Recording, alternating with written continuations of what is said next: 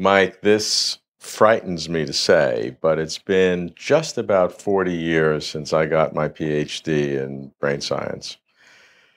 And the last 4 decades have created enormous breakthroughs and new ways of understanding, some of which you've pioneered. So Right. if you look at some of it, what are some of the highlights during this period of time? Well, there's been a tremendous revolution in a sense. I mean, and most of our increased understanding is on the level of detail of process. But also there's been a dramatic increase of our understanding as a brain as an operating machine. And that largely comes through the explosion of studies in waking, behaving monkeys, and by an explosion of experiments in humans, in which we basically track the brain in operation, we record from the brain in operation in many, many ways, and we manipulate it in many ways that inform us about the nature of the processes, the rules of the process that govern those operations. And by those experiments, we come closer and closer to really understanding it as an operating machine. What are some examples of that? Well, we now understand we can now actually control the brain in, you could say, mental actions, or in actions in which we're controlling relatively sophisticated movement. We can also track the brain as it changes, as new ability is acquired, as an animal acquires an ability or a human acquires an ability. The brain is an incredibly adaptive organ. It basically is remodeling itself in detail continuously throughout life. And one of the greatest advances in our understanding of it, and this is really largely from studies conducted over the last decade, the last 15 years maybe, is our appreciation of the processes, the mechanisms, the rules that govern this incredible capacity to change our brains, to change the brain as a function of how it's engaged. Now, what are some of the changes that occurs? We know that brain is made up of, 100 billion neurons? Is that the current count? That's way underestimated. Oh, okay. Right. No. The primary changes occur in the effectiveness of connections between neurons. Right.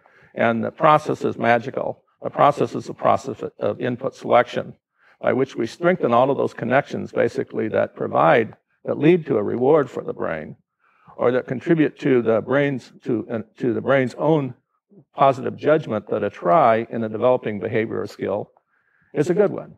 The brain basically creates models of behavior, and it then uses those models and evaluates them try by try, and it strengthens all of those specific connections that contribute to a better and better and better try. And that's the basis of us mastering skill after skill, ability after ability, as our brain evolves as a functional machine, as a controlling machine, an incredible elaboration of our behavior throughout our life. It's through this magical process of simply strengthening all of those connections that lead to a behavior that the brain itself is seeking. Can you differentiate between strengthening connections that are already there versus making new connections? Well, both things occur. It pops up new connections, but the main thing it does is strengthen existing connections, and the changes are massive. If you look at an animal in a behavior that's equivalent in a human to learning to use a simple tool, like a child learning to use a spoon, you actually see changes in the brain of an animal like a monkey that occur in 14 or 15 or 16 different cortical areas. And the changes just from learning how to use a spoon. Yeah, and changes are occurring actually in the selective response properties that relate to that behavior, to different aspects of that behavior, in millions, hundreds of millions of neurons. And this is reflecting changes that are occurring in billions of synapses. And those changes, gradually the machine specializes to meet all of the specific requirements in the quality of sensory feedback that's coming from the hand, arm, from the body, from the eyes, and so forth, that are controlling this relatively simple operation. Seems relatively simple, but actually the changes that occur in the brain are massive. And it would be over billions of synapses, which the space between neurons, how they communicate together. Absolutely, and the basis of that change is magical. It's simple. Everything that contributes to a little better try, that leads to a reward. In the case of using a spoon, for example, the reward comes when the food is dumped to the mouth. The food is inherently rewarding. But the brain of the child is also evaluating the behavior. It knows what a good try is like, what it's like. And it's also, in a sense, registering the quality of the try in more complicated, sophisticated terms. And then it's rewarding itself. It's saying, save just those connections, strengthen just those connections that contribute to the better try. Now, and by that process, ultimately comes perfection, mastery. Now, the organism knows when it works because it gets a reward, but how does that knowing then literally make a connection stronger? What is the process? It basically releases neurotransmitters that are related to, that are triggered, their release is triggered by its evaluation that the attempt has been a good one.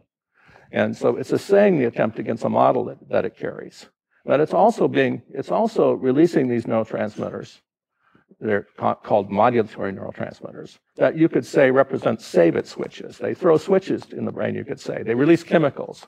And the chemicals basically carry what is a temporary change that comes from the action of the try and makes those changes permanent by strengthening the specific connections, the myriad of specific connections that have contributed at every level in the brain to that better attempt. And those modulating neurotransmitters, are they from the same neurons or different? No. They're special. Right. Special, you could call it learning machinery or control machinery that has evolved early in the history of brains that basically is regulating learning. It's a wonderful thing because the brain is actually controlling its own change.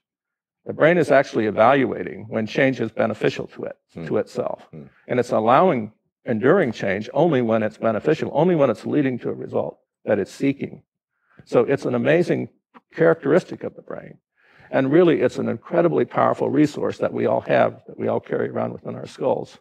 I mean, we drive change in our brain that account for a sort of a limited repertoire of the skills and abilities that represent a history of the evolution of our species since it arrived on the planet. You know, in every one of us, in an incredibly beautiful, idiosyncratic way, in every lifetime. And so all of us have all that capability of billions of years of evolution that we express. Well, it's a very thin gruel that we get. I mean, you could say from all of the development of human culture, each one of us gets only a very, very narrow slice. But actually, we carry the benefits of the history of culture and how it's filtered and crystallized to this point in the development of human societies. And through the course of our early life, our childhood, our young adulthood, we develop a specific set of skills and abilities that represent a very incredibly complex combination of things that have evolved in our culture from prior time. And if you think about it, many of those things, a large proportion of those things, are of relatively recent origin. You know, the cave woman didn't have to worry too much about higher mathematics. You know, it took 20,000 years 30,000 years before we could make even a crude knife. It took 60,000 years to figure out how to make a sharp one. It's not really, it took us, it was maybe 15,000 years ago before we figured out how to pile stones in a wall to make a corner of a house, right, of a building. These are hard-won advances. But cumulatively, we take advantage of all of them because of the incredible adaptability of this amazingly powerful self-organizing machine. And then in the last 150 years, it becomes exponential. Yeah. Because you're building. It's out of control. But that's more of a cultural thing than a brain thing. But the brain is. Oh, it is a brain thing because the brain basically is required to keep up on a certain level. And it always comes at expenses. I mean, we continually change how we're specialized to adapt in our environments. But of course, we can't adapt to every possible contingency that comes from our prior history and then add on the incredibly powerfully and rapidly changing things that come from the current era. What a challenge it is to even this incredibly powerful adaptive organ, our brain, right? Can you look 50 or 100 years into the future about what you might speculate we would know at that point, considering the amount of progress made over the last 10, 15 years? It's unimaginable, I think almost unimaginable. And I really believe that we've basically created a kind of trap for ourselves because this development is so undisciplined from the point of view of a consideration of its neurological consequences. The brains of a contemporary person are very different from a person 100 years ago and dramatically different from a person 1,000 years ago. I mean, we spend most of our time now doing things that a person 1,000 years ago was beyond the possibility, beyond the skill. Right. The abilities of the average person 1,000 years ago. I mean, and we're evolving very, very, very rapidly in an undisciplined way. Anything goes. And we're loading our brains with all kinds of, dare I say, crap, in modern society. It's a consequence, and no one really knows the consequence. No one really knows how this is going to is contributing to the evolution of society, for good, for ill. I think, in a sense, it's sort of a dangerous time from the point of view of how we're evolving and the lack of control, whether we're really up to controlling the process. Maybe didn't evolve quite far enough before we let loose the lion.